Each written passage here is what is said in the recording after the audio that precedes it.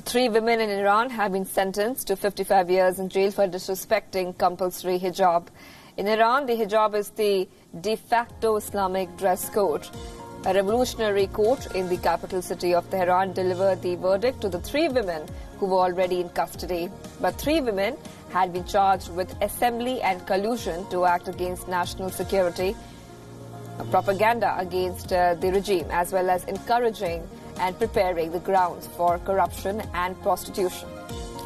Human rights activists have said that the decision is completely unfair because the verdict was delivered to the prisoners in the absence of their lawyers. The judge, in fact, has also delivered the verdict. The same judge who on March 11 sentenced a prominent Iranian lawyer and defender of women's rights, Nasreen Sotoudeh, to nearly 40 years.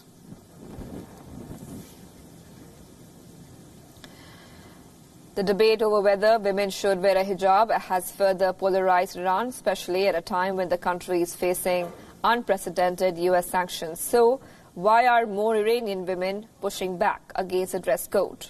Here's more. On the streets of Tehran, some women can be seen wearing the hijab. They signal pride in their identity. But while some opt to wear a hijab, others feel compelled to do so. I would not remove my hijab because I'm not looking for trouble. They have impounded my car for 2 weeks now under the excuse of being slightly veiled. I'm sure that I had not removed my headscarf. They have labelled me as a poorly veiled to impound my car and charge me money.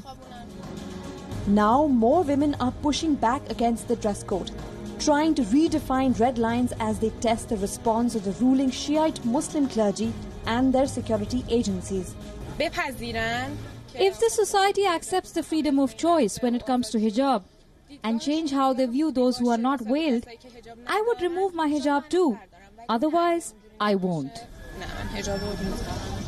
Many other women, while stopping short of outright defiance, wear loosely draped colourful scarves that show as much hair as they cover.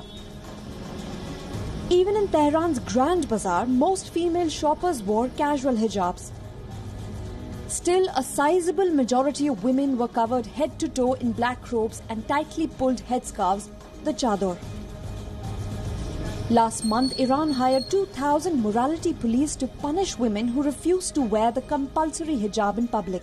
According to Iran's Islamic Penal Code, women who appear in public places and roads without wearing an Islamic hijab will be sentenced to 10 days to 2 months imprisonment or a fine of 50,000 to 5,000 riyals. But reformist lawmakers point out that morality police has been a failure. The morality police were not successful in institutionalizing the hijab for women. The question I have always asked the policymakers in this regard has been whether their policies have worked or not. What we see is that the morality police has been a failure.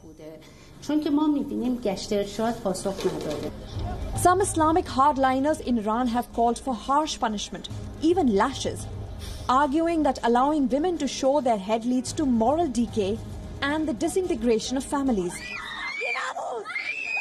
Last month, a video showing morality police grabbing an unveiled teenage girl and violently pushing her into the back of a police car prompted widespread criticism.